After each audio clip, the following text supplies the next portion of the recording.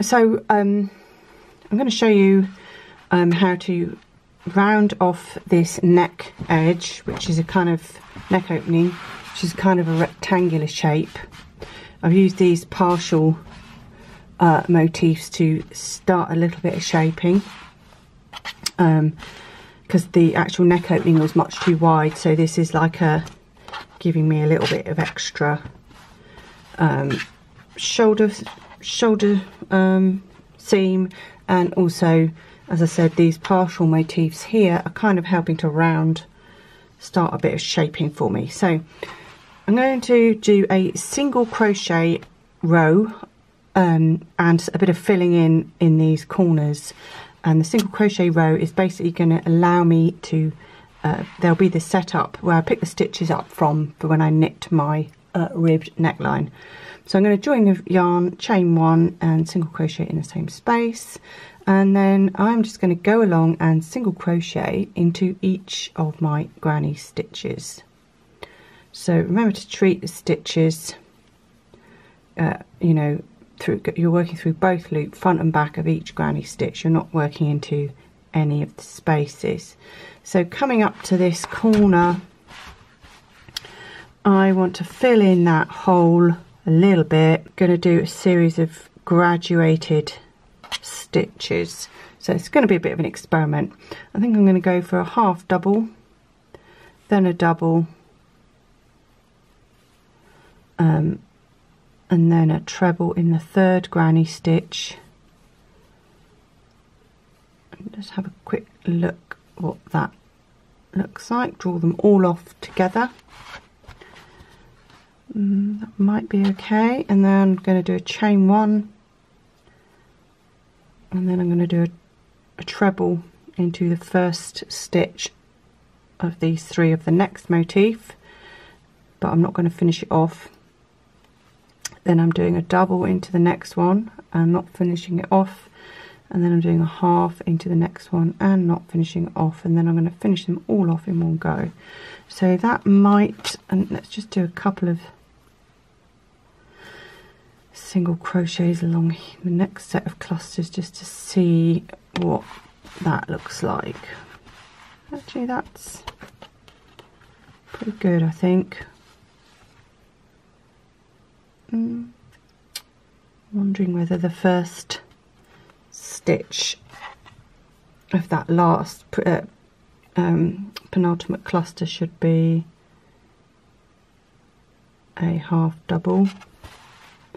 I'm quite pleased with that. Should I switch to a half double? I think I might do, you know. I think I might do. Right. So remember, I've got a cluster in the corner of this motif, and that's where I'm doing my I'm crocheting 3 stitches together of varying lengths to create a kind of slope, and then I'm doing a chain 1 and doing the reverse in there. So it's these 3 stitches in each cluster on this motif and this motif that I'm paying attention to. So the stitch just before the cluster, I'm just going to make that one a little bit longer too by doing a half double in there. Then I'm just going to start doing a half double into the first of those double crochets. Then I'm going to start doing a double crochet but not finishing it off, and now I'm going to do a treble, but again I'm not finishing off the last step. So at this point I have now got 5 loops on my hook, and then I'm going to draw them all off together. Then I'm going to chain 1, then I'm going to start the process again but in a mirror image. So I'm doing a partial treble into the first double crochet of that first stitch of the cluster of this next one on the corner. Then I'm going to yarn over to do a double, but I am not going to finish it off. I'm going to do a yarn over and I'm going to do a half double, but again I'm not doing the last step because I'm going to finish all of them off in one go. Then I am going to do a half double into the next stitch and then carry on in single crochet. So let's have a look now. I mean, it's not that much difference, it's a subtle difference, but I think that's just added a little extra curvature there. It's always, you know, a bit worth experimenting, see what looks good. And so that's great. I'm just going to carry on putting one into each of these doubles, and I'm using the same size hook that I was using for making the motifs. Right, so when we get to the corner, remember each corner has got a chain too. So technically if you're running a line up the middle of the corner, then this side, one of those chains belongs to this side. So that's what we're going to work into. We're going to work one single crochet into the first chain of this chain 2 corner. Then we are also going to work into the slip stitch. So that will depend, what that looks like will depend on how you've joined your motifs. So this is actually this was me doing a slip stitch and turning a corner, and that means that type of slip stitch on a corner like that, I'm going to go through the legs of the slip stitch and single crochet. Then next up, now this one can be a bit tricky to find sometimes because we've got 3 stitches there, but we also need to go into the chain 1 that belongs to this half of this motif from the corner. So I can't actually see that very well, so I'm just going to cheat and just go straight into the corner with a single crochet, and then single crochet into each of the double crochets. So just a recap of what happened at the point where they join. I'm just crocheting 1 stitch into each of these doubles, and then I'm crocheting, if the chain is visible, I'm crocheting into the chain, the actual chain stitch, then I'm crocheting into the slip stitch, then I'm crocheting again into the chain stitch, or if I can't see the stitch, just crochet into what is the chain 1 space. It's actually the chain 2 space, but we've got half of it up this side. So, and then 1 stitch into each. And I'm just going to carry along until I get to my next corner. And then I'll demonstrate again what I did there. And then I might demonstrate one more seam, and then hopefully by that point you have got the gist. Now I've overshot the mark here a bit because remember the stitch just before the first set of 3 double crochets on this corner, I'm going to start raising the stitch height a little bit by doing a half double. So yarn over into the stitch, pull up a loop, partial half double, yarn over into the next stitch, pull up a loop, yarn over, draw off 2, that's a partial double, yarn over 2, into the next stitch, pull up a loop, yarn over, draw off 2, yarn over, draw off 2, that is a partial treble. Now you have got 5 loops on the hook, and you're going to yarn them all off in one go. Then you're going to chain 1, and then you're going to start with 2 yarn overs for a treble, and you're going to jump straight over to this next set of 3 stitches on this corner.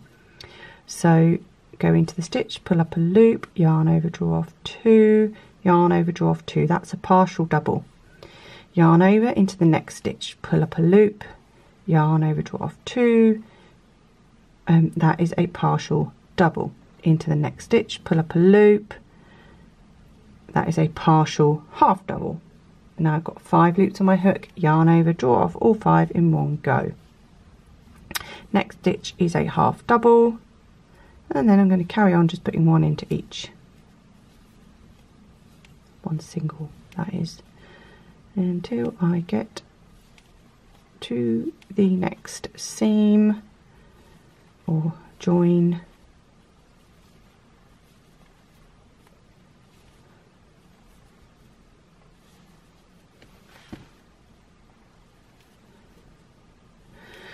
So again, I'm going into this chain 1 here,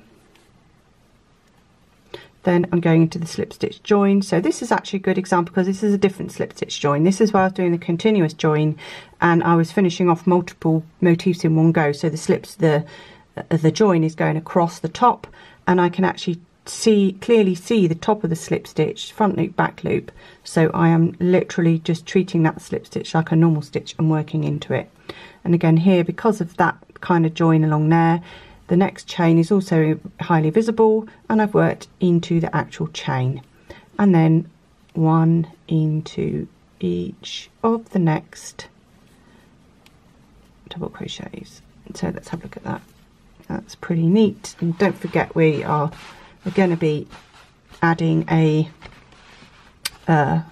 some nice knitted ribbing on there, and then that will also help to smooth out any other, you know, that also help round it off a little bit more. So shall I show you the corner one more time? I don't know if you've had enough by now. Maybe I will. I'll do it quickly this time. Okay, keep an eye on these corner stitches. Okay, in this penultimate cluster, last stitch, I'm going to do half double, partial half double, partial double, partial treble. Finish them all off in one go. Chain one. Just remember to try and keep everything really neat. Jumping across to the next motif, and I'm doing a partial treble, and I'm doing a partial double, I'm doing a partial half, and then finishing everything off in one go. And then the next stitch is also a half, and then one in each. So anyway, I'm going to carry on just like that, and then I will show you how to do a sewn bind off at the end. So I've come back to the beginning of the round, so I'm just going to cut my yarn, and I'm going to do a sewn bind off, or an invisible bind off, but I'm actually just going to use my crochet hook. So I've cut the yarn and I'm pulling the live loop until the end pops out, and I'm turning the work to the back, and I'm going to I'm looking at the start of the round here, but from the wrong side, tilting it over so that I can see the top.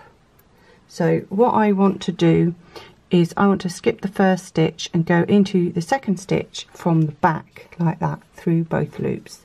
Then I'm going to grab the yarn and I'm going to pull it through. Then looking at this last stitch I made, now this bit can be a little bit tricky sometimes, but you do get used to it.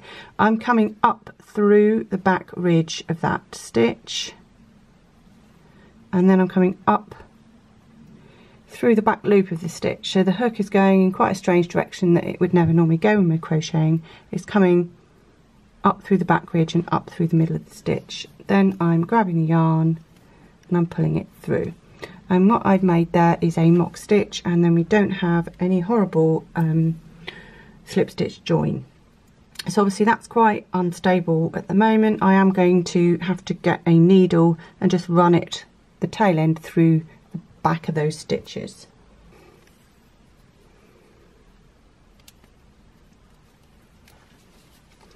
And nice sharp needle, and it is going, catching the back legs of about 3 or 4 stitches there in that,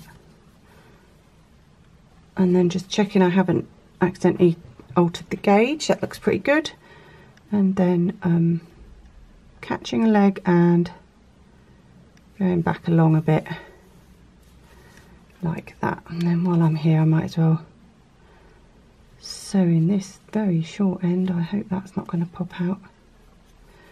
Might make it go back the other way as well.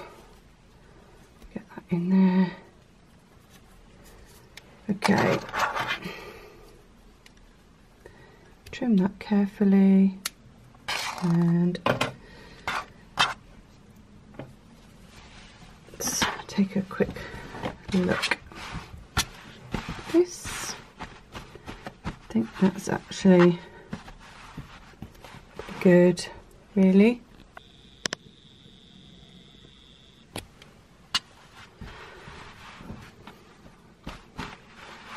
That's not bad. I've actually started doing one sleeve on this. I've got one sleeve and the other side hasn't got a sleeve, and there's no front or back, just the neck yoke. So anyway, now that is ready for my knitted rib.